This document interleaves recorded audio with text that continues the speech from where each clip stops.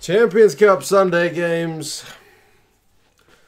Interesting set of games. There are 3 of them on the Sunday. Yeah, a couple of the Irish teams playing, and Northampton looking to do a job. It's an interesting one because they're out. These 2 guys are still very much in. So I think if there is a game to watch, it is probably that Racing against Munster game. But there are still things to like about the other 2 as well. I will start with Leinster hosting Lyon. Now, Leinster are the only team thus far, this is prior to the Saturday games being played, that have qualified. They are a certainty to go through. So it's kind of interesting to see their team selection and that they haven't taken the foot off the gas. There's still all the big guns you would expect to be playing are still playing in this game. So clearly they either want to prove a point or ensure they qualify as high as they can. Whatever it is, the fans at the RDS should have something to cheer about. Or perhaps it's just because the last time they played in France last year was 13-6, so it was far from a convincing win for Leinster, kind of comfortable without being really kind of convincing. And Lyon, like, although they're doing a bit rubbish in Europe this year, 1 win, 3 losses compared to Leinster's perfect record of 4-0,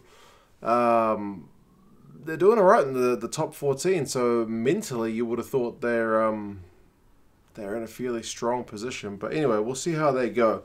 In terms of the lineups, like I mentioned, there's you still got the big names: Henshaw, Ringrose in the midfield, Lama, James Lowe, Ross Burns playing, Dave Carney's playing on the other wing, McGrath is at 9, Cian Healy, Tug Furlong, James Tracy.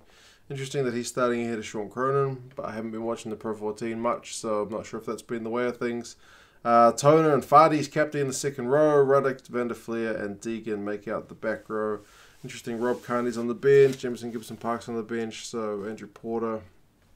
Mentioned Sean Cronin already, he's on the bench. So it's a tough looking task facing Lyon, but they're not without their own kind of big hitters. Interesting to see Etienne Oosthuizen is at number 7. I've only really seen him in the second row from memory. Yeah, Nakatathi is playing. Regard is captain at 12. I don't know if it's just rotated, but you got Tuisova on the bench, you got Hidalgo Klein on the bench, Lombe on the bench, Halafunua on the bench.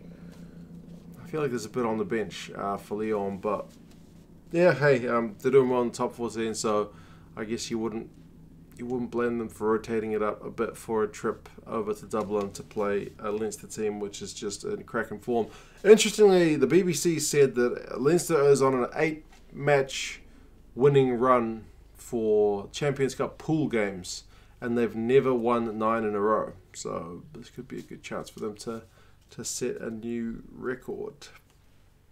Anyway, the next one, I should mention, Leinster 23-point favourites according to Rugby Forecast's algorithm. The bookies have got Leinster by a whopping 40 points, 4-0. So they're saying at home, Leinster are pretty much cut above, and based on the recent records, it's kind of hard to deny that. But then again, like I said last time, 13 points to 6 over in France. A lot closer than 40 points. We will see. The next one, it's Northampton up against Benetton. It's another one that was pretty close. It didn't get much closer. Last time it was Northampton 35, Benetton 32 over in Italy.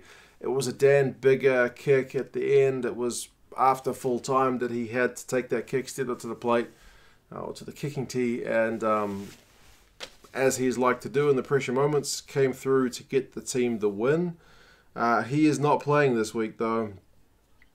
James Grayson starting at 10 for the Saints. I believe he's being rested because he's had injuries, or at least a bit of, like, he played through an injury the other week. So yeah, he gets a break in this one. It's a tough one for Northampton because Benetton are out. They're already done. But Northampton are 2 wins and 2 losses.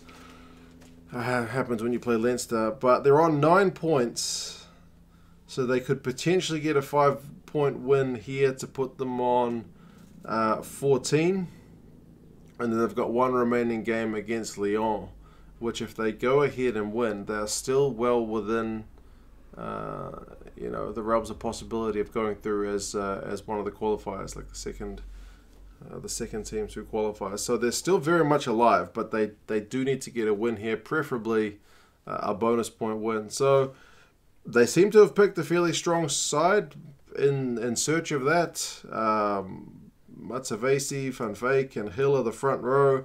Ratuni Yarawa is there. Courtney Laws is playing in the back row this time. Lewis Ludlam. Tamara Harrison's captain at 8. Hutchinson's playing at 12. Nairavora is playing on the left wing. So yeah, there's a lot to like about the Northampton side too, and they're not giving up, I guess. I'm sure they would like to go through. Reinach's on the bench, Owen Frank's on the bench, Ben Frank's on the bench, so yeah, there's a bit of a Kiwi connection to that team as well. Maybe I should be cheering for Northampton. For Benetton, speaking of Kiwi connection, Jaden Hayward's a fullback, but a whole bunch of Italian internationals. Ruzza is one of my kind of favourite Italian players, so good to see him playing a second row this week. Duvanaka and Allen are the 19 combo. Monty Iwane is on the left wing, Sato on the right. Pasquale's there, Quaglio's there, Hami Fiver.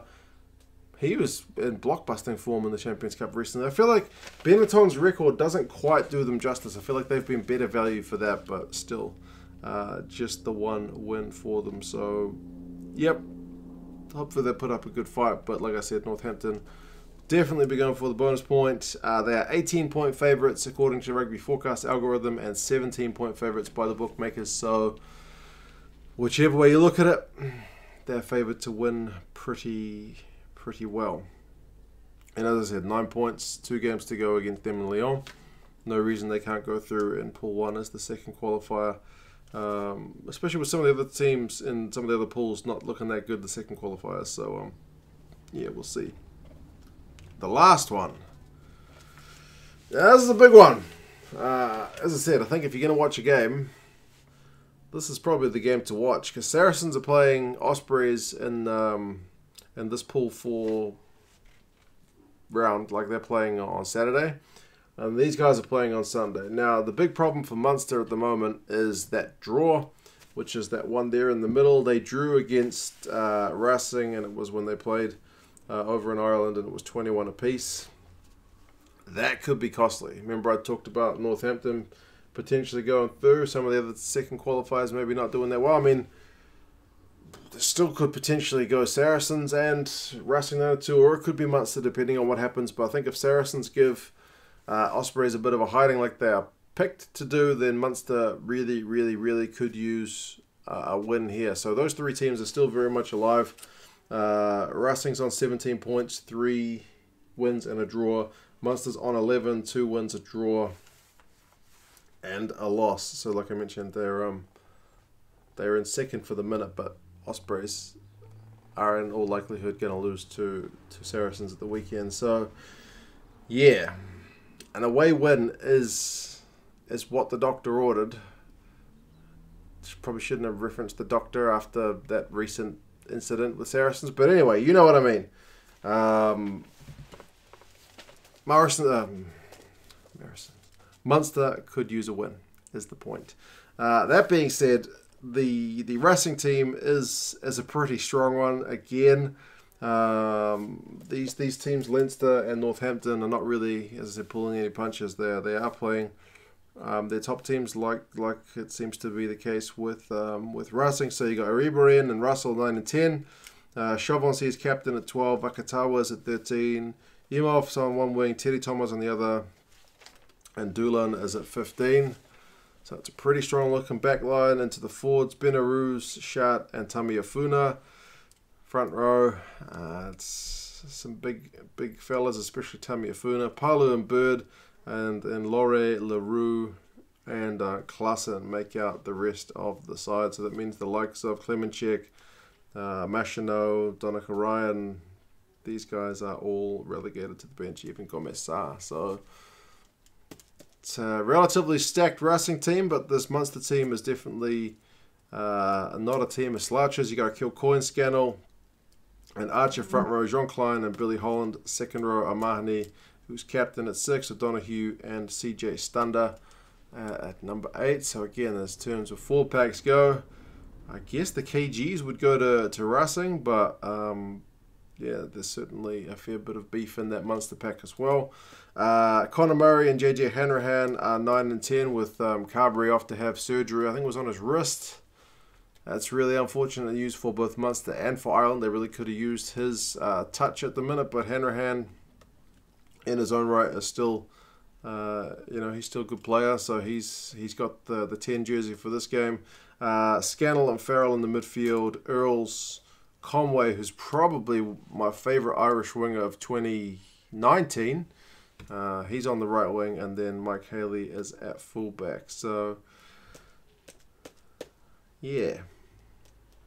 It's a tough job, but I mean, maybe Ospreys can do Munster a favour on the Saturday games, but yeah, Munster on 11 points could certainly use one more win. I mean, I'm not sure what the other possibilities are, but either way, there's a few teams kind of there or thereabouts. So I think if they win here, Munster keep their fate in their own hands, and if Racing win, then they probably go pretty well clear in the pool, but they haven't been beaten yet. We'll see what happens. Racing are 5-point favourites by Rugby Forecast and 9-point favourites at the bookies. So should be an interesting weekend of rugby. These games for me are all Monday morning games, so I would say I can pretty much guarantee I'm going to watch that one before work, and probably I'll watch them both at the same time, so I'll have one on the telly, and then I'll put one of these ones, probably this one, even though I'm wearing the Leinster jersey. I feel like that game could get messy, so yeah, I think there's more on the line for that one. But anyway, we'll see. I'll decide a bit later on. There's a fly buzzing around. I'm gonna see if I can chase him on out of here in a second. But yeah, you guys let me know your thoughts. How do you think these Sunday games are going to go? We've still got the Saturday games first. It should be a bit of fun. But yeah, you guys let me know your thoughts. Talk to you again soon. See you later.